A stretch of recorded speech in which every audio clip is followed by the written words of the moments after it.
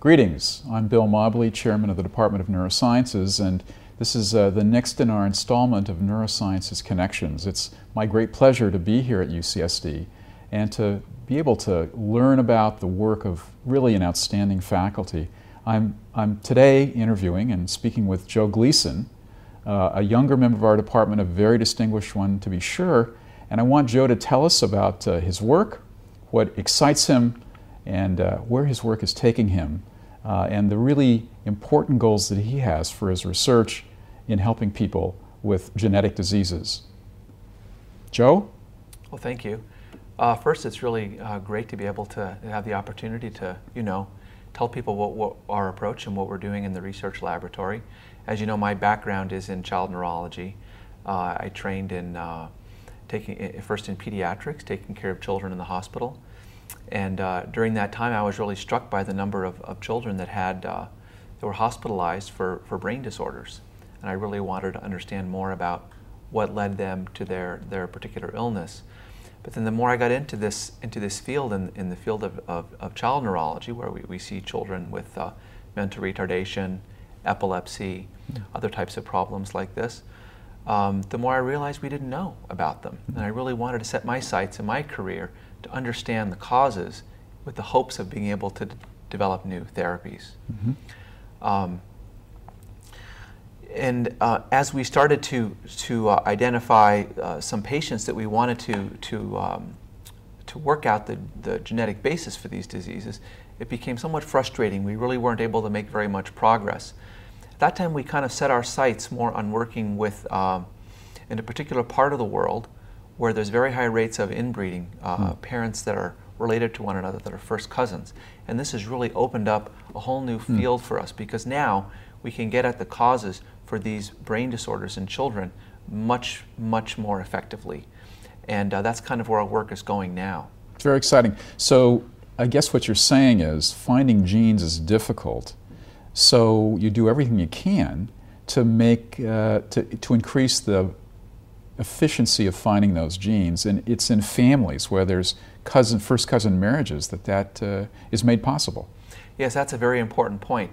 We see children all the time in the hospital with some sort of subtle or even more overt problem with how the brain has formed, and as a result these children have epilepsy or autism or one of these kinds of problems that aren't so infrequent in the US, but we really can't get at the basis for it with the current technologies that are available to us. But if we can identify even one rare family where there's several children with the same disease, that helps us narrow right in on the chromosome and then on the gene. And so we increase our power maybe tenfold. Wow. And that's really the innovation that we're bringing to this process. Once we find the new causes for these diseases, that's going to allow us to, first of all, better understand the disease process, to be able to do a better job with prognosis for these conditions, and to begin to think about treatments. These are some of the most difficult conditions to treat, because by the time a child is born, already the brain is not functioning properly. But I think that with new technologies coming out, with genetic therapies and stem cell therapies and all these things we're all so excited about in our field, that really understanding the basis for these diseases, that's the first step. Right. So when you find a gene, then theoretically you have to say, well, how does that gene work? Is the gene more active? Is it less active? You must go through a lot of pretty careful strategizing about how best to approach the disease once the gene's been discovered. Yes, it's true.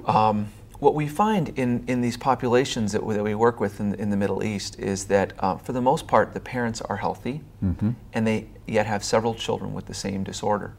And that inheritance pattern is typical for recessive, which should be distinguished from a dominant condition where a parent will frequently have the same or maybe a subtler variety of the disease of the child. But in these families, both parents are healthy. In that situation, we know that since both parents are carriers for this mutation, that just missing one copy doesn't cause the disease. And based upon that, we usually assume that the child will be missing both copies of that gene. They'll be shut off. So we go into our studies with the assumption that these proteins are just kind of stop. They're just not working at all. And then what we need to do is to figure out first why they're not working, which domain of the protein is blocked. Is there some strategy we can do to kind of turn it back on easily? Or is it going to be a longer term thing? Are we, based upon this, whatever disease it happens to be, are we talking about maybe replacing the gene at some point in the future, or using drugs or something like that to somehow help the pathway, turn the pathway back on? So give us a sense where we are right now in terms of the overall look at genetic diseases. Let's talk about these recessive disorders. I mean, where are we with respect to turning the gene back on, replacing the gene, or discovering mechanisms that the gene engages that we could intervene in? Where are we, just generally speaking? Well, it's a very, very good question. I mean, what we're entering now is in the field of personalized medicine. I think this is where everyone is so excited about in the field of medicine. And the current therapy is, you take a drug for some poorly defined condition, and it works in maybe 20%, maybe 20% have side effects, and then the rest of the patients don't have any effect whatsoever. What we're looking at in the future is designing therapies that are predicted based upon someone's genetic makeup. So to answer your question, though, I'd say there's 30,000 genes roughly, and we would guess that probably most of them are doing something important in our body. I would say that there's in the range of maybe 5,000 to 10,000 disorders that are known to be due to loss of a single gene. And where the field is kind of stuck right now is how to develop that knowledge into new therapies. There was a very interesting story recently about the field of cystic fibrosis. The gene for that condition was identified 20 years ago. This is the anniversary of that discovery. And the critics were saying that you found this gene 20 years, this was not our finding, but other important, very prominent people in the field of genetics. Why hasn't there been new therapies that have come out of this finding? Of course, the people in the field say, but look at all the amazing things we found out since this discovery was made. We now know that cystic fibrosis is due to a defect in chloride channels. We know the particular mutation, and now we're beginning to understand the effects that can modify someone's severity of disease, and there are now approaches towards therapy that are going to depend upon the particular type of mutation and the molecular kind of basis for it. So I think we take that as an example. It's not going to be an overnight switch. You develop the therapy and then suddenly someone is better. But these are diseases that have been plaguing humans for millennia, since the start of the human race. And we're at this point of time in the present. We just feel so lucky because we're now at the very beginning stages of understanding these diseases for the first time. And I think the therapies will come in the future. Yeah. And my guess is that we're poised as never before to make that happen because we have much better tools, much better resources than ever before. I mean, we know about the human genome now in a way, for example, that we certainly didn't even 15 years ago. So it's always good to tell stories. Now, there's a recent story that involves you in your laboratory about a particular syndrome. You want to just tell us about that?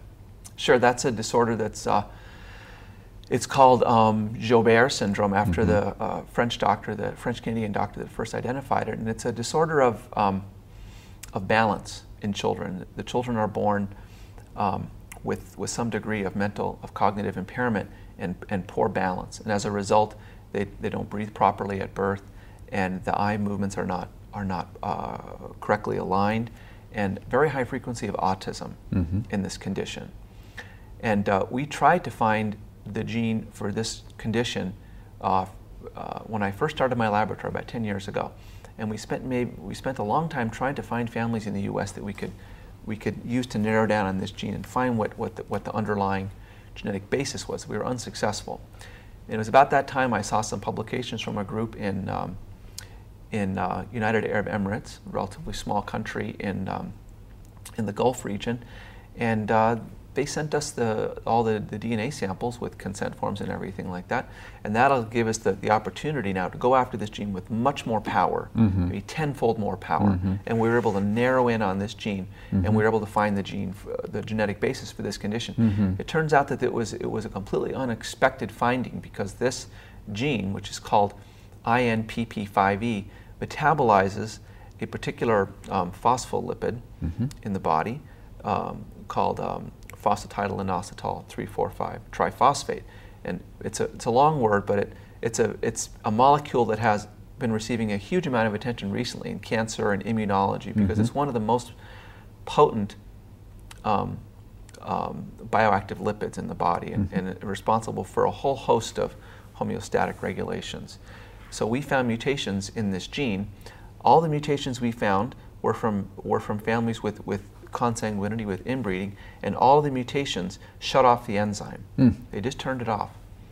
Which would be predicted on the basis of which, exactly. Yeah. The parents were healthy, and the children had this disease, a quarter of the children, and so we were able now for the first time to link this disease to a very well understood biochemical pathway.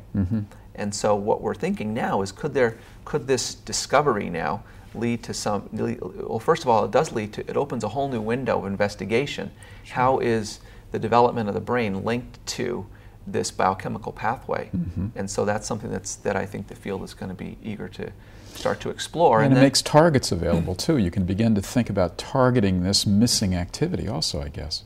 Exactly. There's the whole field of cancer biology has been very focused on this pathway now for maybe 10 or 15 years, and there are a whole host of small molecules, drugs essentially, that have been designed to target a particular aspect of this pathway. So we're thinking, would it be possible to take something that's already been designed and think about approaches in animal models first, of course, and then to see if there's some possible way of bringing that into the patients that we treat. You know, I find it very exciting. So you're sitting in California and you're having trouble getting to the bottom of this really important biological problem, and you just look around and suddenly you find this new resource and you take advantage of that new resource and suddenly you've changed things.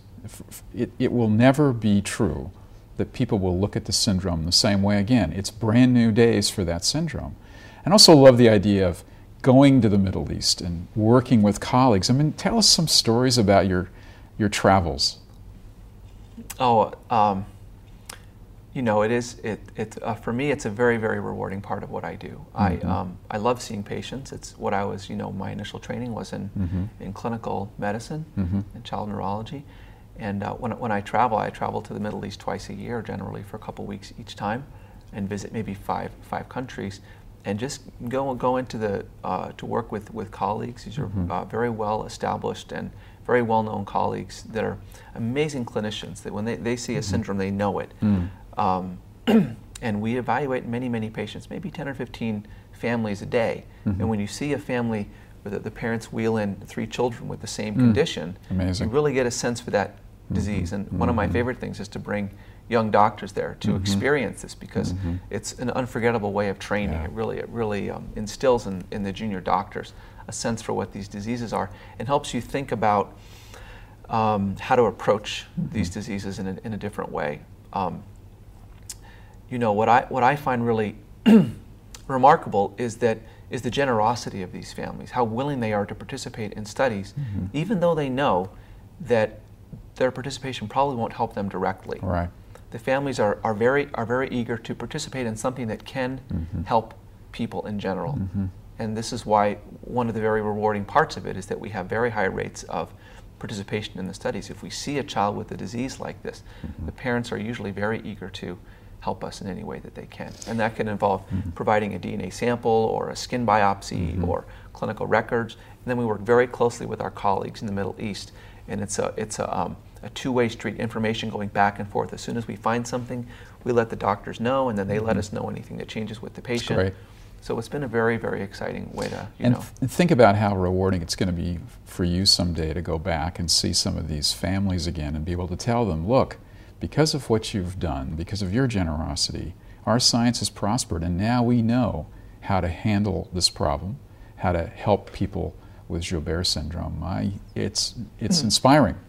Well, we see the same diseases in this country, but we're just not able to find the causes for them. And now what we do typically is that if we make a new discovery of the cause for a disease, we immediately try to apply that to the U.S. And we have whole collections of patients with various diseases, and we collaborate very broadly with other research groups that have assembled cohorts of patients with, you know, with these diseases, and we try to figure out what the importance of a particular gene is in a broad category of disease. For instance, we found recently a gene that causes a very similar disease to Joubert syndrome, the one that I told you about before, and that gene we thought might play a role in autism, and so we collaborated with a group at UCLA, and the doctor there screened a very large cohort of patients with autism, and they found that this gene plays a role, a regulatory role, very likely in the risk of developing autism. It's very exciting. So that, to me, really brings it full circle. If we can